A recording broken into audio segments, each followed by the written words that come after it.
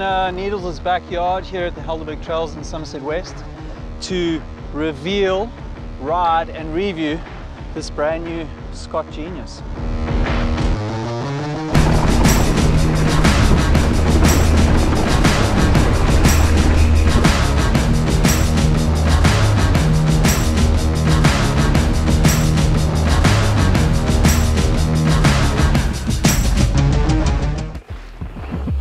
The Genius is the brand's mid-travel trail weapon, and this latest edition features the same integrated shock as the brand's XCO World Championship winning Spark.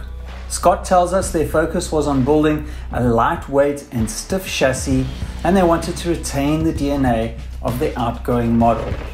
We're testing the Genius Super Trail model, which is oh so similar to the standard Genius with some minor tweaks to optimize the descending element of trail riding. Quick word from our sponsors. If you're thinking of upgrading and need to sell your used bike first, check out bikemarket.co.za. Their service is incredible. They buy bicycles, pay the same day, and collect from you. It's a 29er specific ride with a 150 rear and 160 fork. Head angle adjustability ranges between 64 and 65 through the headset cups. The seat angle is 77.2 degrees. There's 4 frame sizes on offer with reach numbers stretching from 430 to 510. Some neat features include extra seals on the exposed pivots, an integrated cockpit, and as seen on the Spark, an integrated shock. Weight-wise, your dollars will get you something as light as 12.8 kg or right up to 15.8. Frame and mounting hardware on this model is a wildly light 2,295 grams.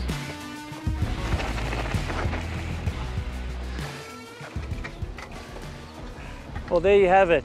You've had a look at the Genius, and the minute I got on this bike, I was blown away.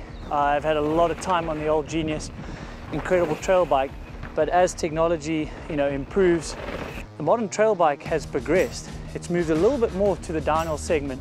What they've done is they haven't lost the climbing capabilities. This is the ST model, Super Trail. Obviously, someone like me comes from a downhill background. I definitely enjoy the downhill more than the uphill. But I'm not losing anything with this model. With this integration, I can notice more stiffness around the bottom bracket. So when you really attack on the downhills, you've got that stability. So that's really nice for me. And then for someone that says, oh, but I'm not a downhiller, well, the normal bike, the normal Genius is such an all-round bike. Sometimes people say, well, if it's all-round, does it do anything that well? It does everything so well. And then you've got the headset cups that you can just change in a matter of almost seconds. So you end up in the Alps, make it a bit slacker. If your local trails are flatter, make it a bit steeper. So I think the integration, what they've done is not just to look good and hide the shock and help you with cleaning and. It actually really helps with the performance. So that's cool. And it looks pretty damn good if you ask me. The shock is integrated inside the frame for a few reasons. Cool and clean aesthetics. It is hidden from dirt and the elements. It allows for a stiffer construction of the BB area, which improves pedal performance, and the center of gravity is lowered, which improves handling. Also, the shock's linkage is a spline construction with larger bearings to better deal with torsional forces that can shorten shock life and hurt performance. Accessing the shock is through a downtube door, which pops open with a button. What's also cool is this revised all-mountain version of the Syncross Hexon one-piece cockpit. The bars are 800mm wide with a 25mm rise. There's 40 or 50mm stem options, and the bars have an aggressive 7-degree back sweep. Weighing 327 grams, it has a variety of mounts available to integrate your Garmin, Wahoo, Fit Lights, or a GoPro. So the 3 things I really like about this bike. First of all, there's no lockout on the fork, which is great. It cleans up the cockpit and it's really not needed on a bike like this. Then the shock has 3 modes.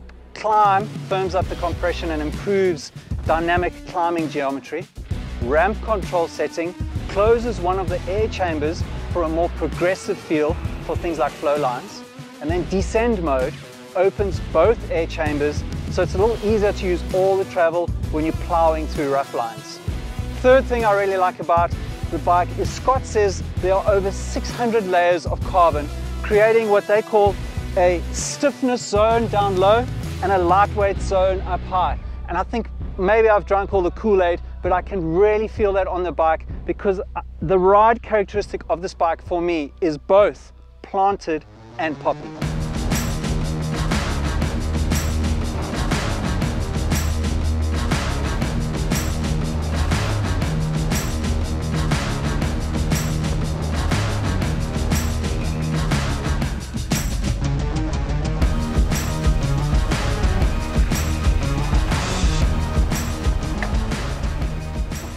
Well, what do you think? I think it's good, eh? I think it's really playful on the trail and super light when you're climbing.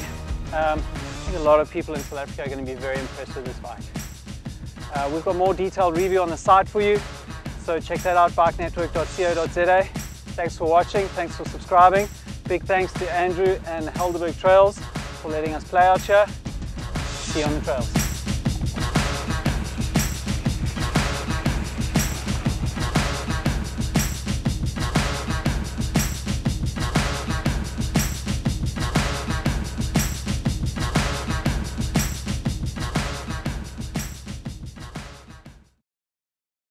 And maybe I've drunk too much of the Kool-Aid, but honestly, I really think that that transfers into, I just can't do another take. Okay. Just read.